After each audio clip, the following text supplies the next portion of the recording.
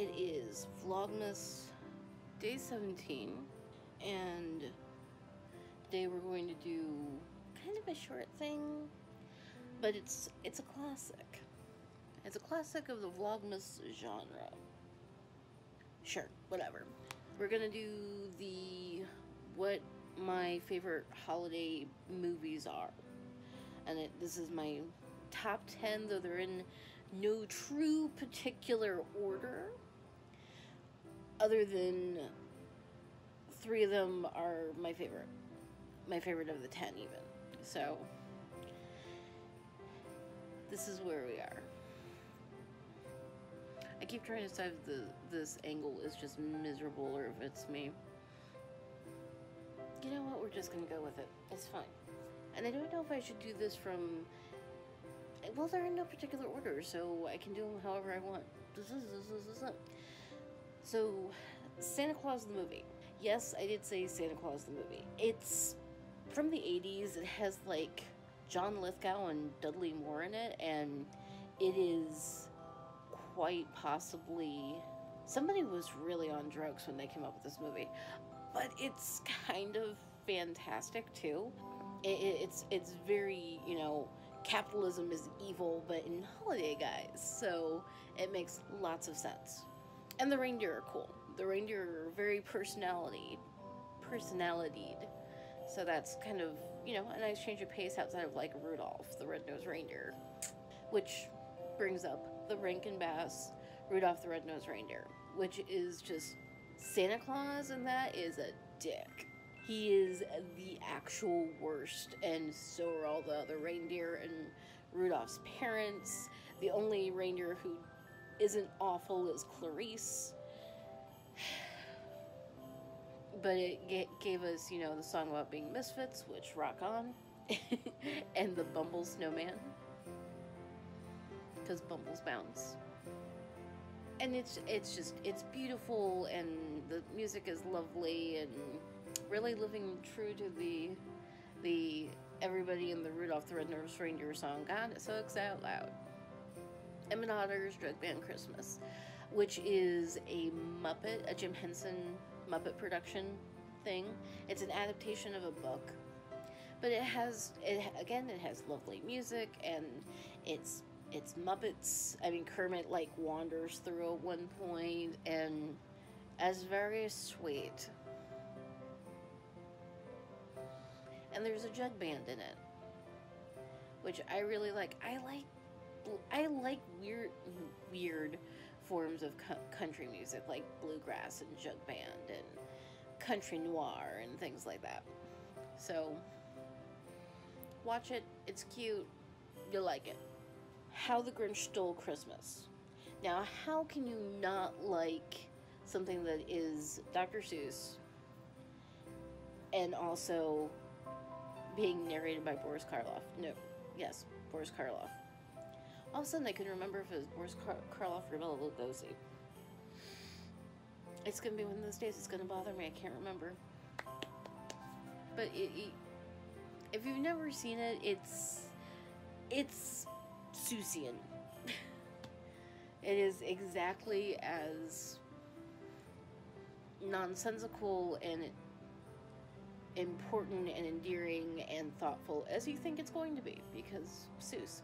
The Holiday, which is probably the most recent thing on my list, and is one of the only things that's like people. There's like 3 things that are actually people.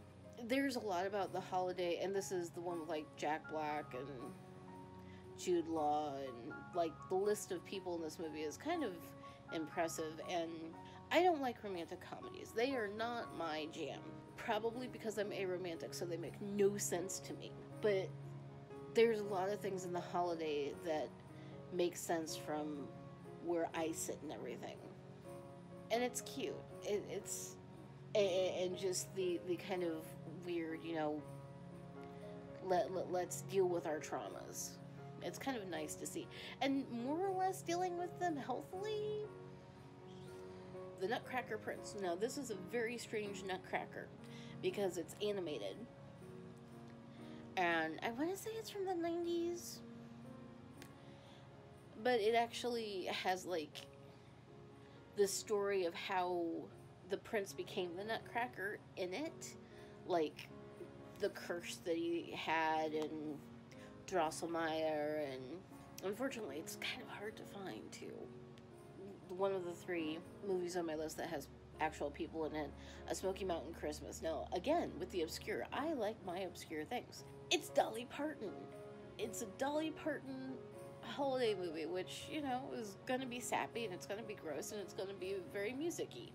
And it's super cute. It is a fairy tale for Christmas, replete with an evil witch and being put under a sleeping spell and the entire thing. And it's we were watching it yesterday, and it holds up pretty well too, which is kind of impressive. But then again, Dolly Parton is always been very, very specifically feminist. So, I mean, the things with like the evil witch is problematic and stuff, but it's also a fairy tale.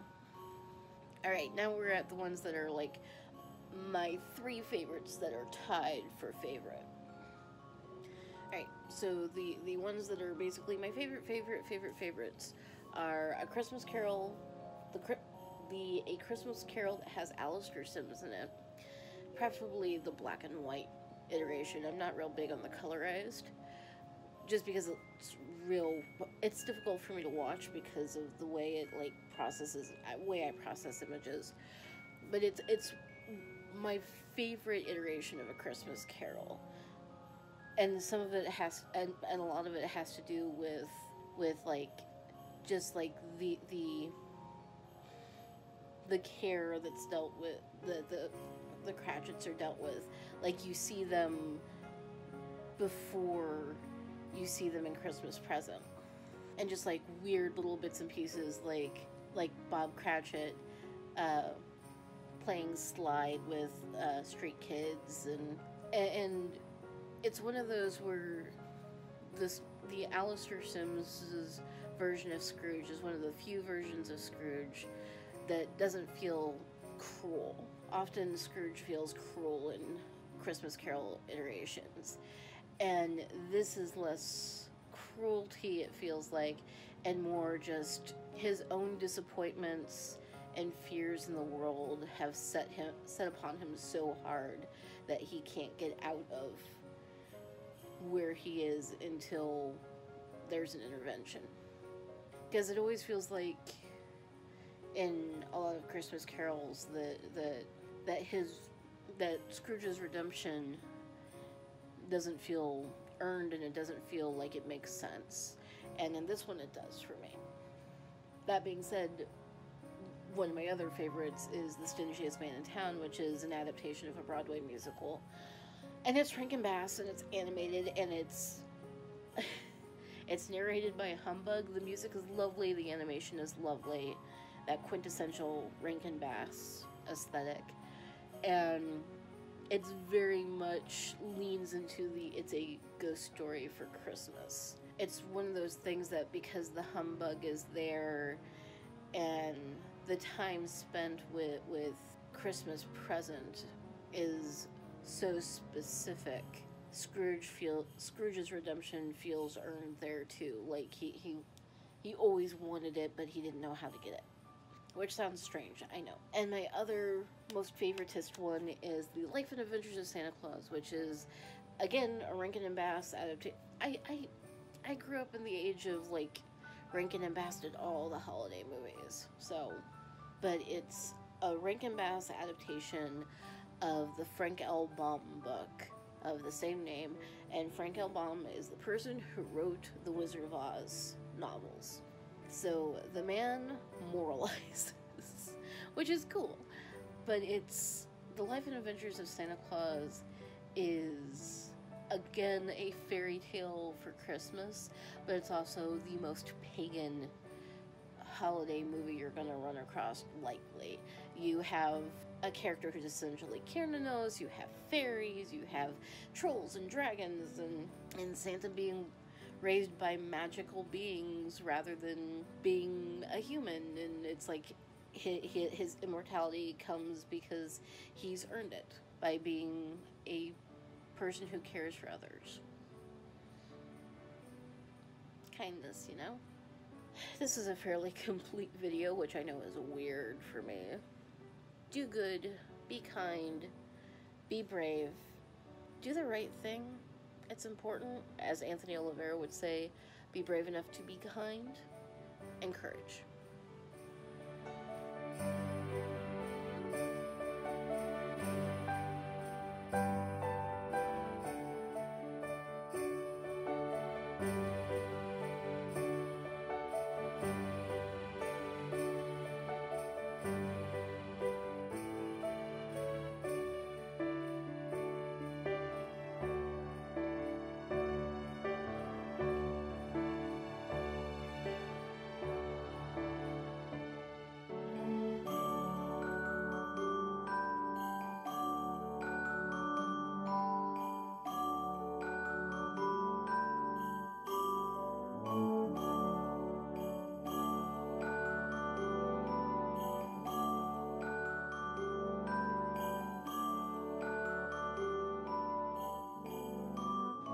It's fine, it's fine, it's fine.